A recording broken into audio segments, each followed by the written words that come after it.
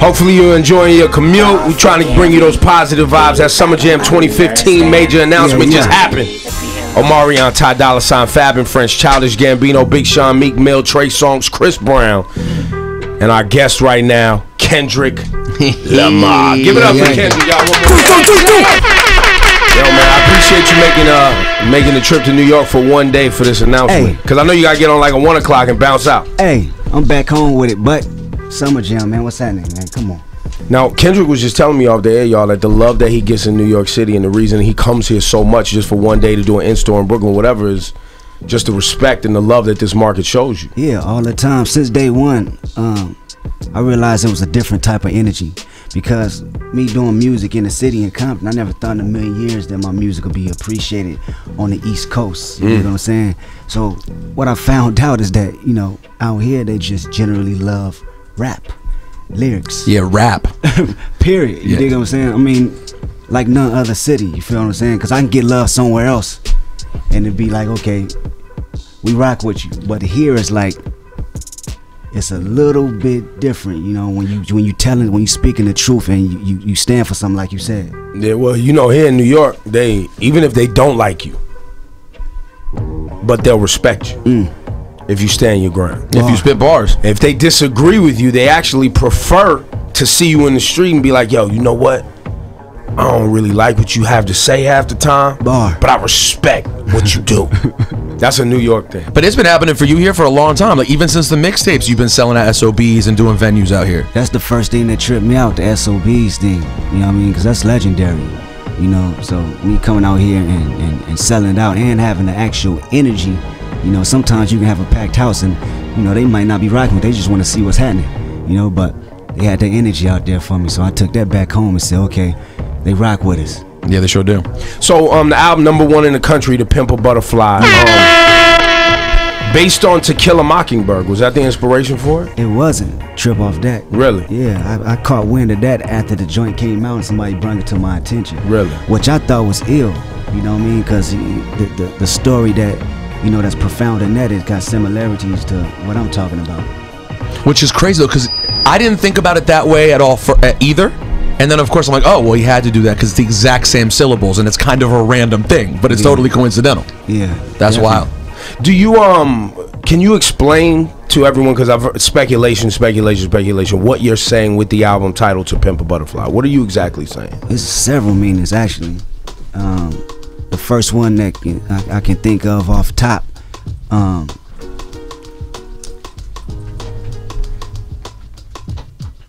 taking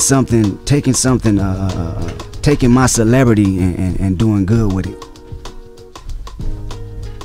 or for worse, and it's me deciding that, you know, being a leader.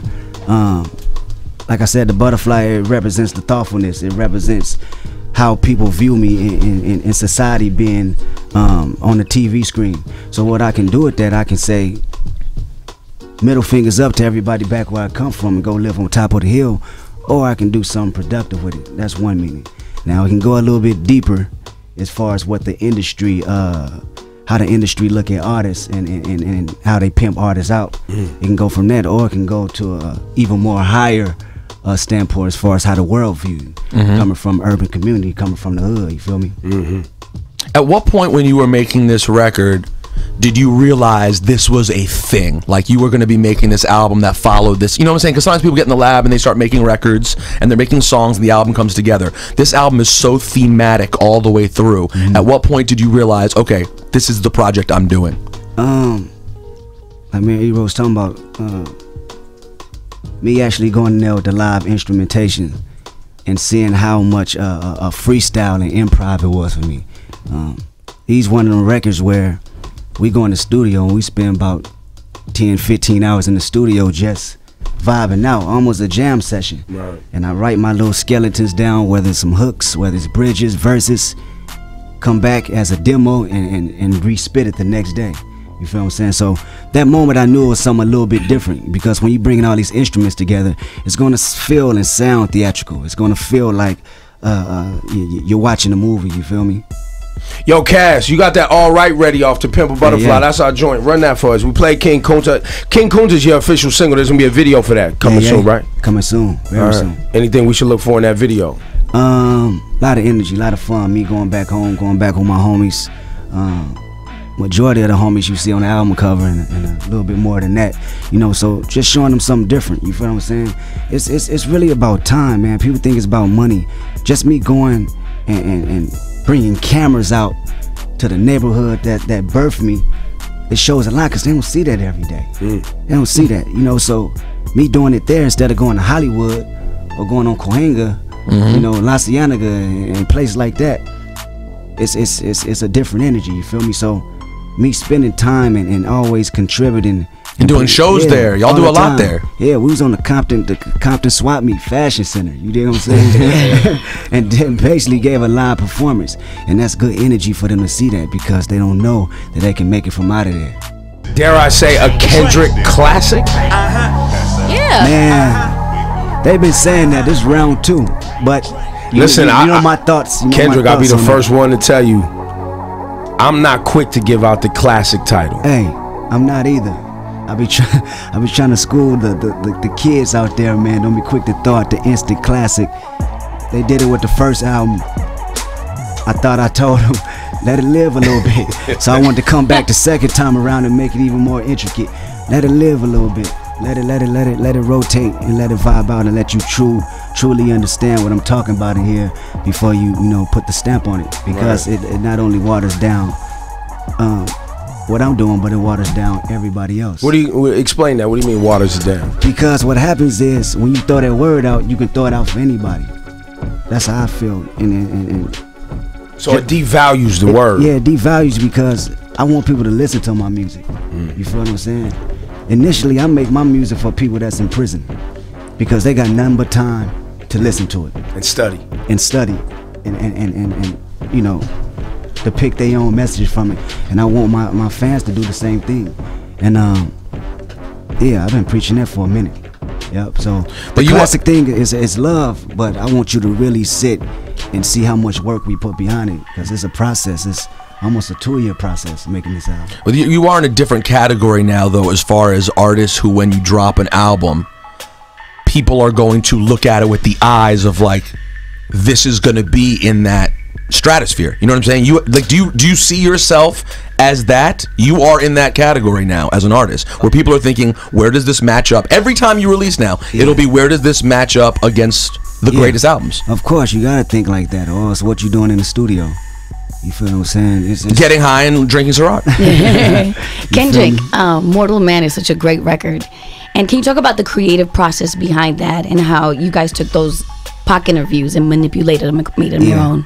I actually wrote the lyrics for Mortal Man on the Kanye tour. My homeboy Soundwave that made the beat, he came with the skeleton of the drums, and the pattern was so ill, so I wrote the music. To make a long story short, I had these old Pac interviews. They was unreleased by this cat in Germany that shot him to me, and I was listening to him, I was living with him, and I basically came up with the idea of saying, let me make this my own interview, and let me put it on the back of this song, because the lyrics are profound, you know, just like the interview is, and it only made sense. It all just came about as I was recording. Kendrick Lamar's here, if you don't know, and he's on Summer Jam 2015. For people that, and I know you see it because I know you're on social media heavy, what does it feel like when people don't understand what you're trying to accomplish with To Pimp A Butterfly and they send that hate your way? Oh man, it don't bother me. It don't bother me, because at the end of the day, it's gonna touch you, it's gonna hit you, and it's gonna reach you. And you're confident in that? Yeah, I'm confident in that. If my music was made to grab you immediately, I would have thousands of hit singles on the radio. You feel what I'm saying? I've decided I don't want to. I'm not that type of artist, and I'm not knocking anybody else. Everybody have their own initial thing, but for me, I make albums where I want you to go back and listen to 100 times. If you listen to one time, cool, but you're gonna go back and you're gonna figure it out, because the talk is gonna be in your ear, and it's interesting. It's food for thought. Play that Kendrick Lamar I joint that I was ranting and raving about that I don't feel like got enough shine because I felt like your fan base hated on this song from the rip because it was acoustic. Yeah. It sounded different. It wasn't your traditional hip hop song, and because it was positive. Yeah. I feel like you caught a lot of hate because of this. That's the best song I ever wrote. Really? Yeah. Well, guess what? The Grammys agreed with you, Kendrick. Real talk. No, that's the best song I ever wrote because I never thought in a million years I'd make a positive record coming from where I come from. Never in a million years. My homeboys too. But my homeboys respect me enough to say, do what you do. That's what it is. It's all God's work, man. So, Doc, why'd you decide to make the version of I different on the album than the single version? Well, that was planned for sure. To go with the theme of the album. Actually, as soon as I made this version, I already knew what I wanted to do for the album. It basically just ties in everything together. Me going back to the neighborhood and performing this record. You know what I'm saying? And you know, trying to put the positive energy back out where I come from, and still trying to move between the madness of it. If you hear the skit behind it. So what? Go ahead, Lord Style. No, go ahead. Real quick, Kendrick, you could have picked anybody to be on your album. Why did you pick Rhapsody? Why did you want to give her such a look? Rap. Yeah, man, she's talented. Simple as that. It ain't about the celebrity. It ain't about how long you been in front of the lights and the camera. She been rhyming for a minute, and she's been crazy. So it could have been her, and I'm glad it's her, or it could have been a little kid around the corner if he got the skills to rock on complexions. And also, there's this has been rumored for a very long time, but is there going to be a Kendrick Lamar J. Cole album? Man, definitely. I still would love to do it for sure. I talked to the bro. I don't know, probably a little bit over a month, and he's on the tour rocking. So we're gonna try to make something happen. We'll still talk about it. Are you trying more actively than before? Is there an active effort? Working on it. Man, they want that. They want that. How impressed were you? How impressed were you with J. Cole's release? That was a pretty crazy thing that happened for him. Crazy how they went about it and popping up at fans' house. Come on, man. You don't get the marketing resources from a record label. That's them. Doesn't it make you? Do you ever get proud about the fact that, like, you know, people always ask us about the state of hip hop, you know, and hip hop used to be blah blah blah, but then when you turn around and look, like, the two of the biggest artists in hip hop are Kendrick Lamar and J. Cole. Yeah. I don't know if there's ever been a time in history where two of the 3 or 4 biggest artists in the game were that lyrical and that committed to hip hop. You have to feel pretty good about where things are at. Yeah, definitely. And you know what's crazy about music for me? I like all energies of music. You know what I'm saying? It's just a balance. Just gotta make sure we have that balance, you know, and it's up to me to bring that. It's up to Cole, I know where he come from, to bring that and keep that balance in there. You dig what I'm saying? And that's how you keep from knocking what everybody else is doing. As long as you maneuver through the cracks and get your message across, everybody can't be alike at the end of the day. Kendrick Lamar's here. What's your favorite song on this To Pimp A Butterfly if you had to pick one? Man, it changed throughout the week. Right now, Wesley's Theory, the intro. I love that record. Yeah. I love it. What made you involve so much live music in this album? Why go live music? Why all these soul sounds and things like that, and spoken word poetry? Because I know some of the backlash that you get that I've seen from Keep It Real hip hop fans. They don't love the poetry. Yeah, man. Why that direction? That's delusional. For me, it's just sophisticated gangster shit. Period. Yeah. And this is my background. This is what I was raised off of. This is what mom and dad was listening to. Exactly. And this is the album that I always wanted to make. You know, I Good Kid, Mad City. I maneuver through the cracks. I know what the people want to hear, and I also know how to get my message across in between that. You feel what I'm saying? But at the same time, you sure wasn't that eye contact with Erykah Badu that she gave you, got you writing all that spoken word poetry? Yeah. He was writing like NWA, and then Erykah cooked him a little food. He was like, "Hold on, you know what I was thinking? I look at the sky, my eyes be blinking." I don't know if it's the eye contact, Ebro. I don't know if that's actually eye to eye. I didn't want to talk about Miss Badu's ass right now. She's a queen, man. You got that? You got that clean, man? All right, let's run it right now. It's the intro off To Pimp A Butterfly. This is your pick. This is your favorite joint this week. Hey, yeah, because simple fact is, you know what's crazy about this record? When I made it, it's actually a real true inspiration, because before I got signed, these are the things I said I wanted to do. I wanted to get this, I wanted to get that. I want to take the homies, show them around the world, do that, and say, middle fingers up to everybody. We home. You feel what I'm saying? And that's one of the parts of the album cover represents. You feel me? But at the same time, the twist around it is, we get all this money, but the schooling doesn't teach us how to manage it.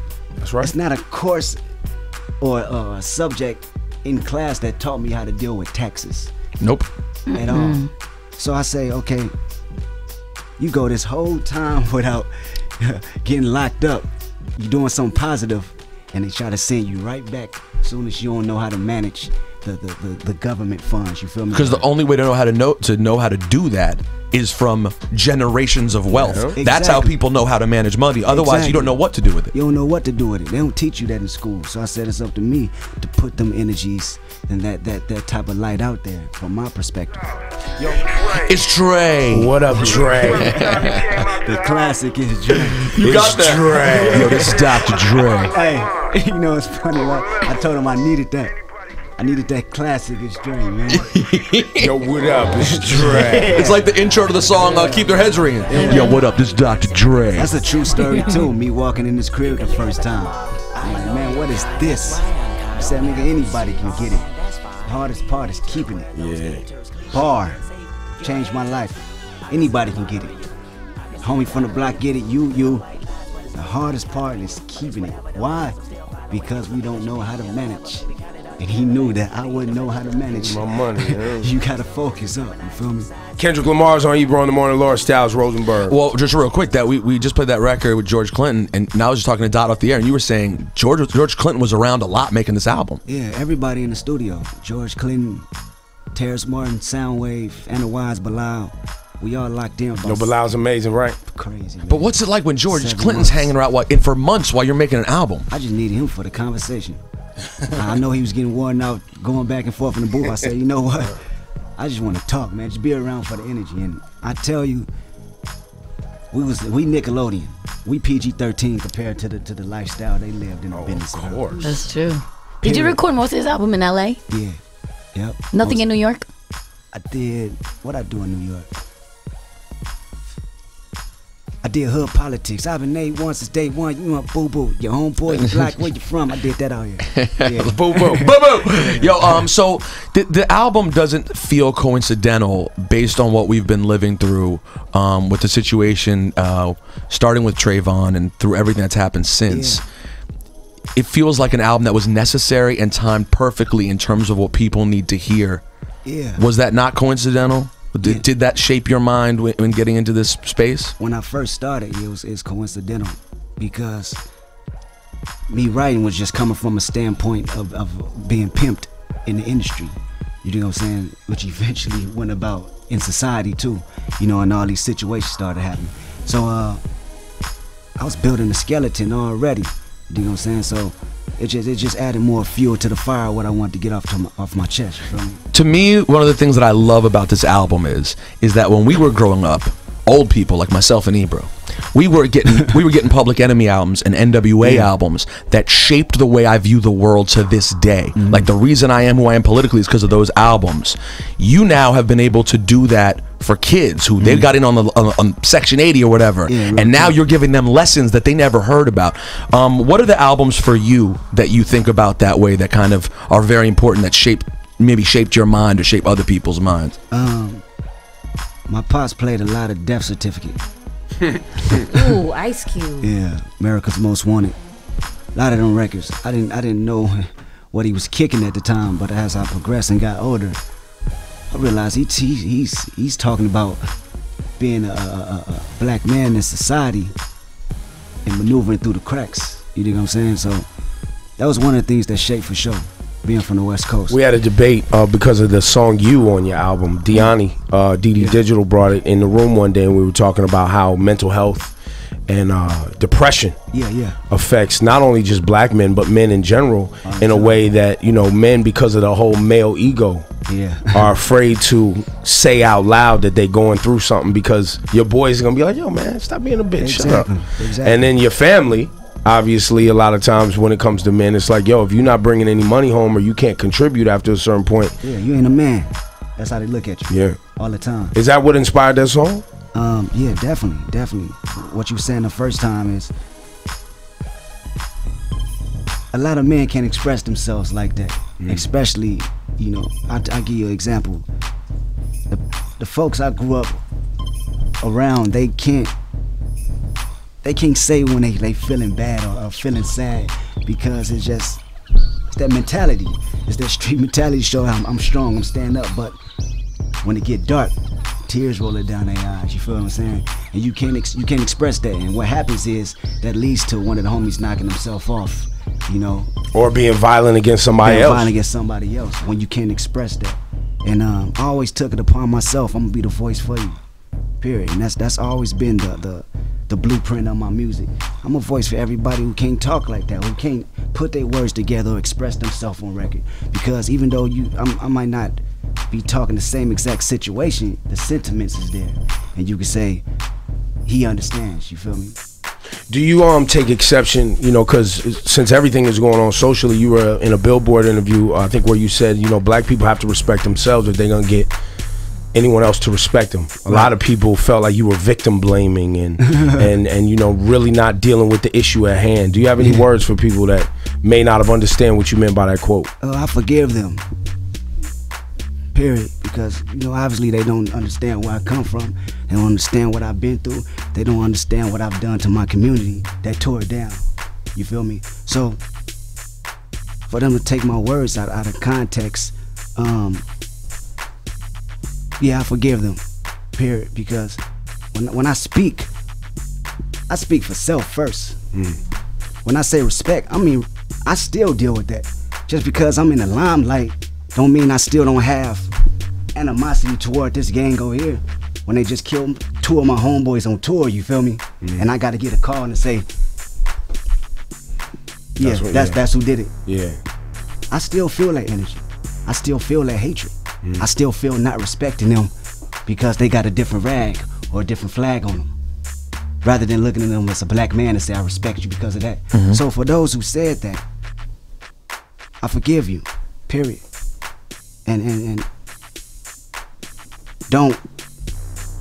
I demand this.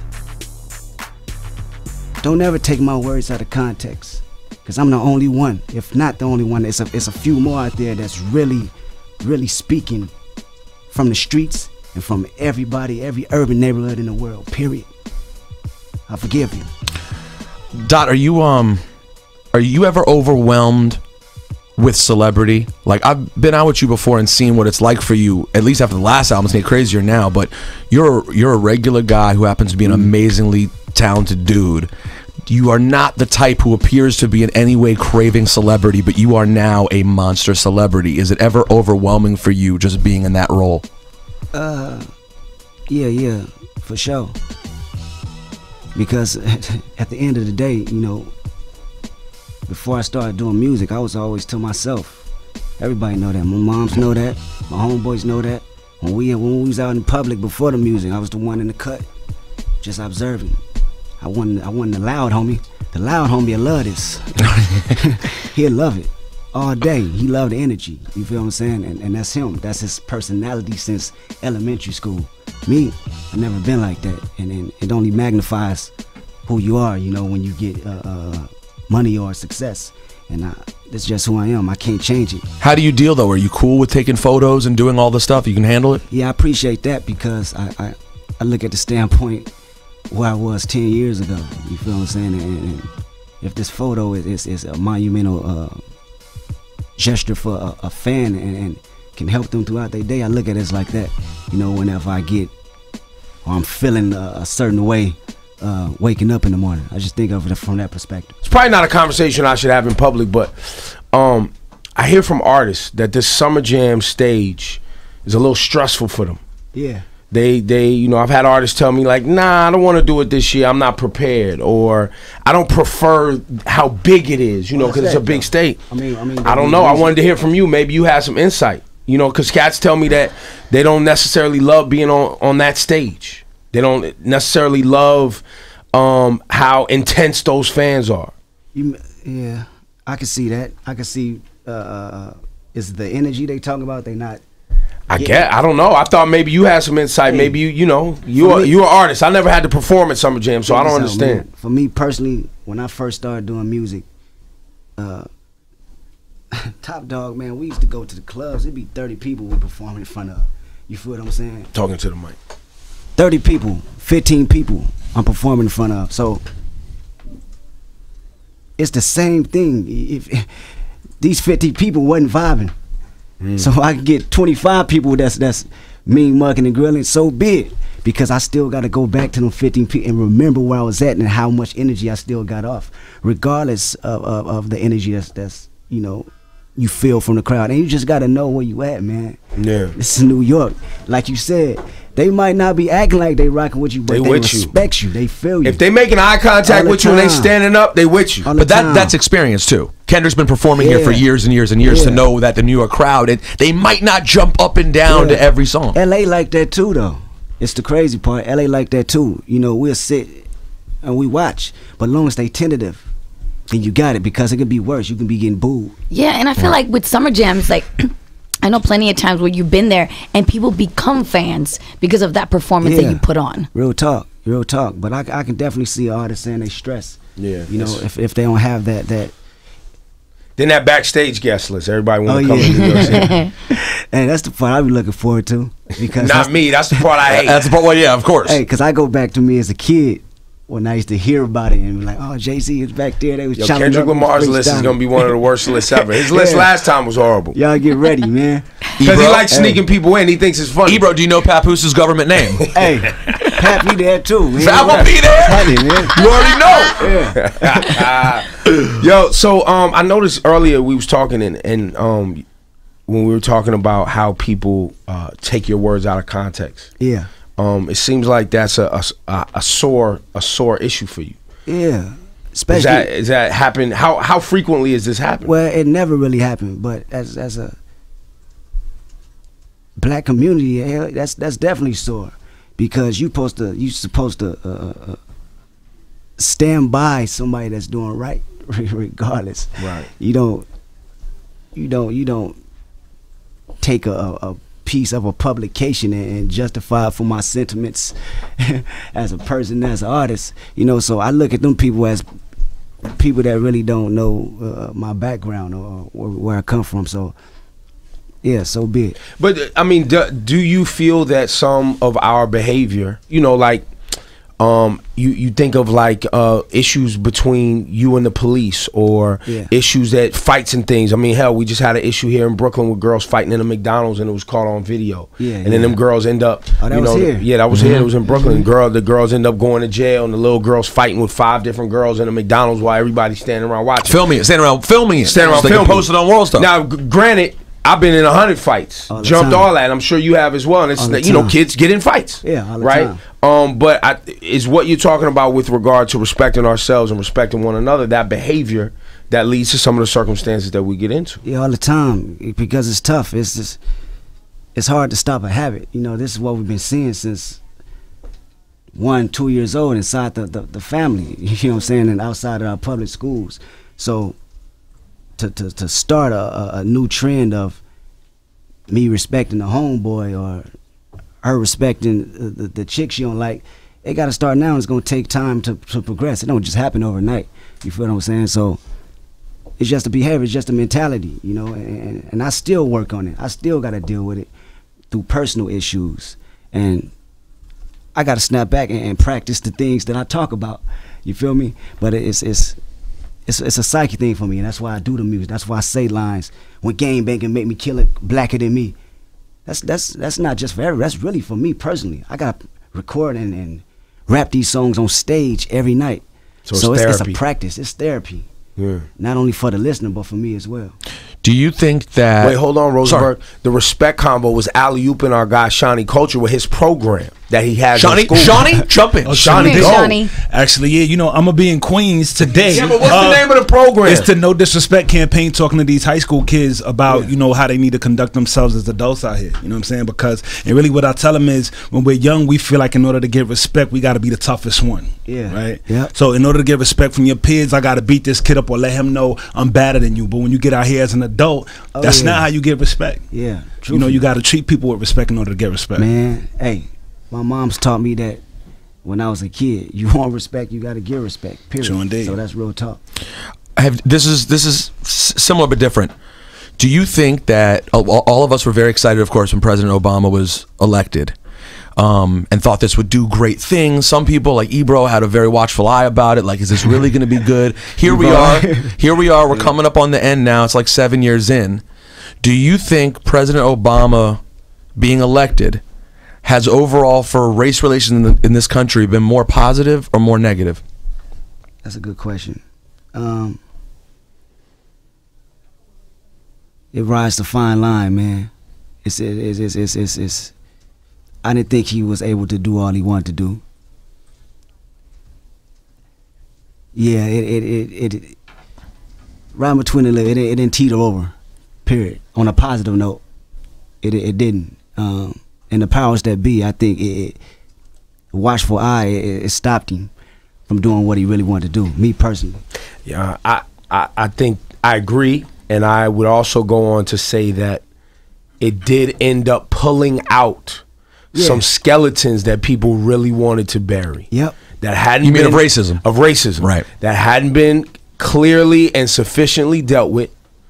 And Obama's presence made racists come screaming out of places that you was like, oh, word? That's how you feel still? Dude, I saw... So I think long term, it made us deal with some things that we were trying to brush under the rug that I think may end up being healthy. I saw a stat the other day that said, like, some outrageously high percentage of Americans think Obama poses a bigger threat to American security than Vladimir Putin. And he's our own president. Wow. It's hard to believe, you know what I'm saying? It's like, but you're right, getting those things out there really does show us how much more we have to do in terms of race in this And there's a country. generation coming up right now that gets to watch this, and they're not stupid. Teenagers ain't stupid. Teenagers, they're not stupid, 16, 17, 18, that are gonna be voting.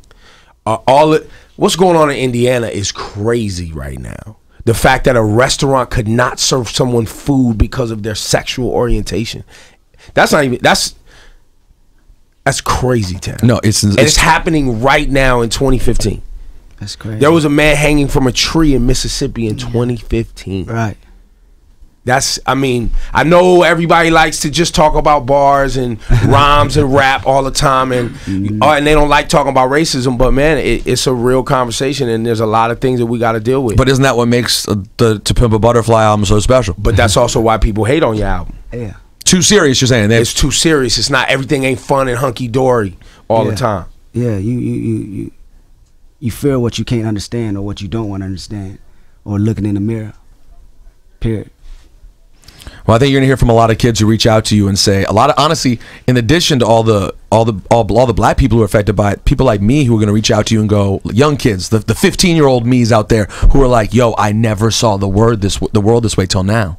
I want to know, like, the game has changed. Do you feel like record release dates are gone, traditional singles are gone, all of this sort of things that you were locked into pressure-wise, industry-wise is gone? In some form or matter. I think now it's in the tradition where kids either like it or they don't.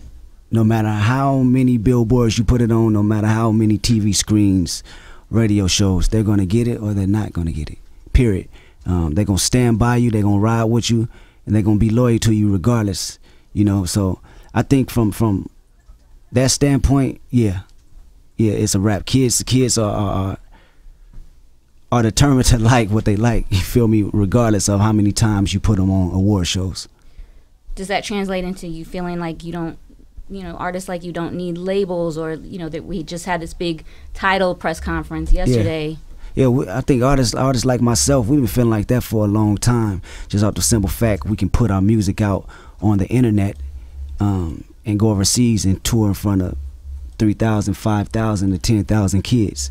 You know, it's always been an independent game. When you look at cats like what Wiz Khalifa done or Mac Miller, you know, them going on the road and actually performing without labels behind them. You know, so it always been that way. Now it's just getting a little bit more of a entity as a whole, as far as the whole rap community.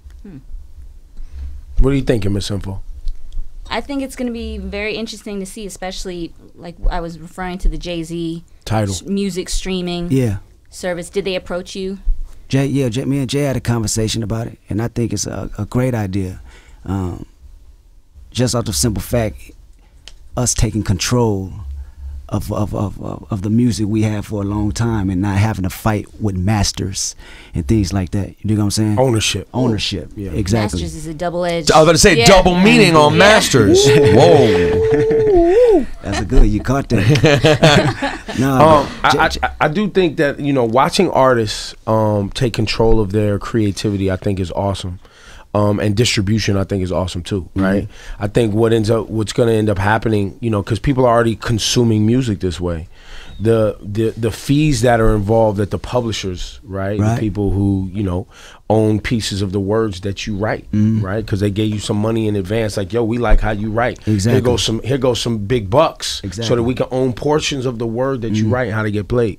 The fees that they're charging, right, for every time you stream a song, you know, the consumer is getting hit not only for the monthly rights to, you know, have this membership for whatever streaming service, but you're also getting hit for streaming costs from the cell company, right? So you're getting hit, the user is getting hit 2 times, right? The artist is getting hit 2 or 3 times, the publisher, the label, so there's a lot of people eating off of the relationship between the artist and the fans. There's a lot of people eating off that, and I love to see how artists are working hard to take control of that. On the other side are the business side of how many artists are going to be able to not take that advance money from a publishing company, not take that record label advancement, right? Because they want to get on these platforms and get promoted and see if they still want to do that direct route like some artists can do. Right. It takes that much more hard work for them now.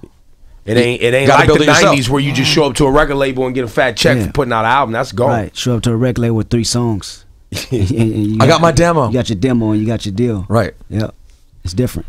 Do you appreciate, like, I have an appreciation for the fact that hip hop is back to the fact that you have to go do shows. Of course. Like, if you don't have merch or shows, you don't have a career almost. Yeah, exactly. I love that.